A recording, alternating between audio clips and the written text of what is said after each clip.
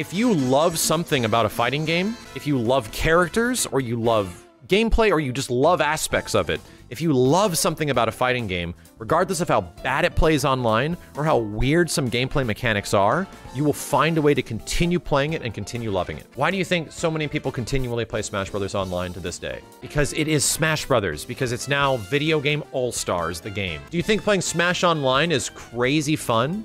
No, but will you put up with it because you love the shit out of the game? Abso-fucking-lutely.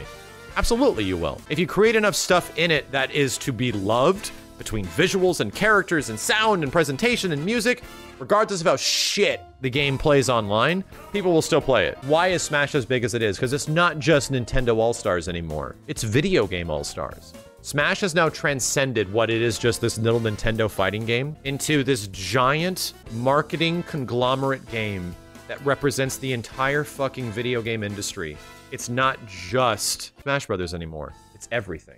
That's why Smash is as big as it is now. It's video games, the game. And that's brilliant. The only problem with Smash is that they're fucked. Like, the sad part is that you have to support Smash Brothers in its current form for a while. And it's weird for me that Sakurai and the devs are going to be like, this is the last Smash DLC season. Because what have they done to themselves with Smash? They have provided one of the greatest cash for product video game purchases you can possibly make. Smash, in terms of what it's giving you for how much it costs, is incredible. How many characters are in it, how many barriers it breaks between franchises to make all that shit happen.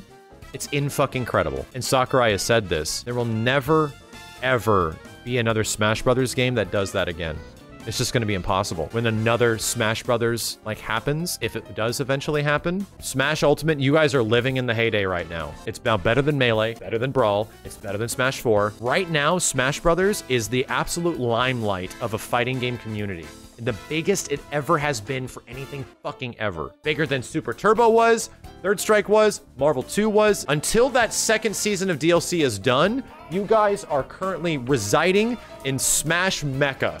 You are in the greatest timeline Smash will ever be in, because the future of Smash is games that will never be able to catch the magic that was Smash Ultimate. And that's an unfortunate truth.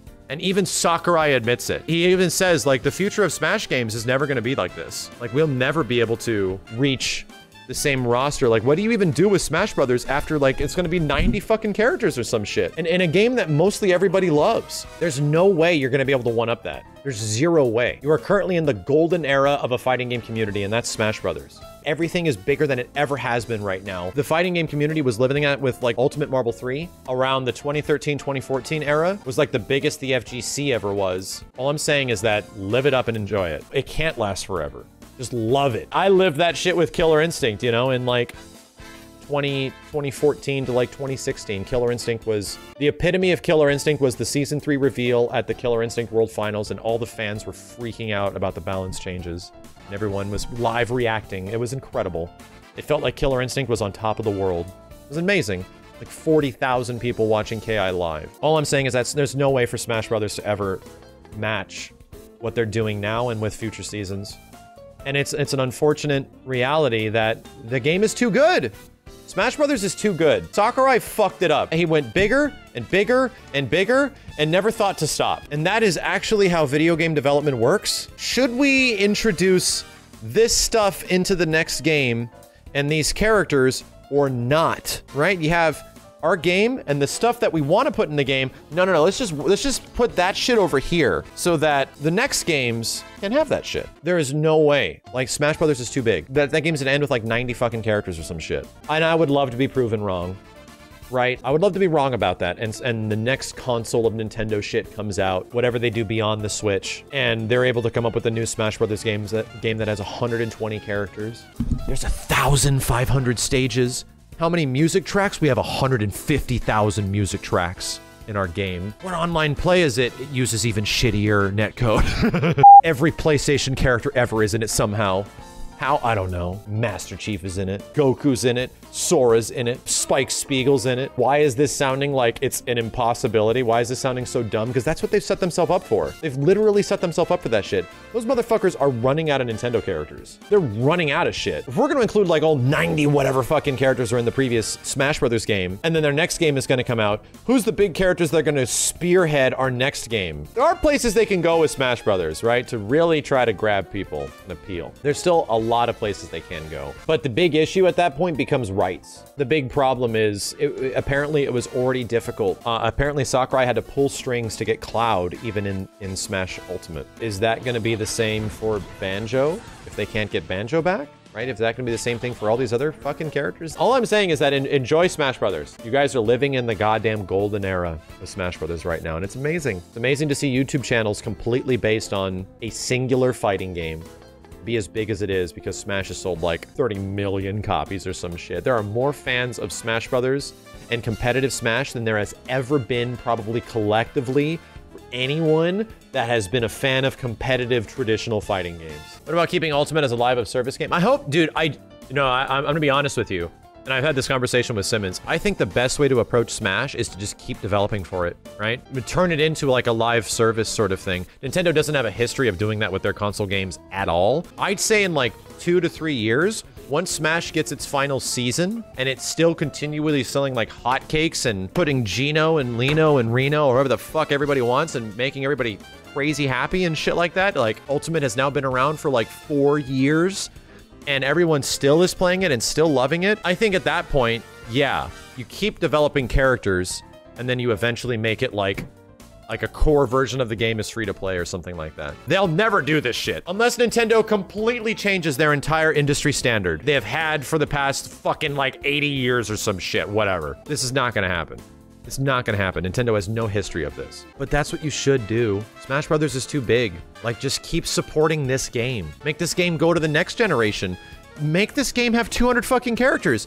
I wanna be, like, 50 years old. Old Video Games is jumping on Saturday at 8 p.m. and Old Video Games with Kenny, Steve, and Simmons and myself are 50 years old. And we're playing the latest character in Smash Ultimate. We're playing the 200th character in Super Smash Bros. Ultimate. I fucking want that, dude. I don't want that game just to like, here's season 2, we're done. See you later. And just, 90 characters, we're done. I want them just to keep supporting this game fucking forever. But it's not what developers, it's not what like Nintendo wants. Nintendo wants to innovate. We gotta change Smash Brothers. Like we gotta do some crazy new shit to it. We have to make that the new Smash Brothers makes you smell stuff now when you play it. Right, that's the problem with that company, is that's the way they work. They want to not just do the same thing and just stop and then reinvent it in some way down the line. But if Sakurai is able to defy all expectations, if Sakurai is able to not retire, you know? Like the craziest thing, in all honesty, this really feels like Sakurai's last hurrah, in my opinion.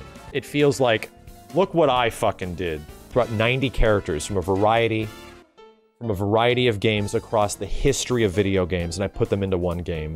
I brought the most music tracks ever into a video game ever. I didn't fix the online. This game costs $60, and it has more in it than your fucking mother can shake an angry gorilla. How do you not buy this? You already bought it. You already bought 2 copies. Thank you.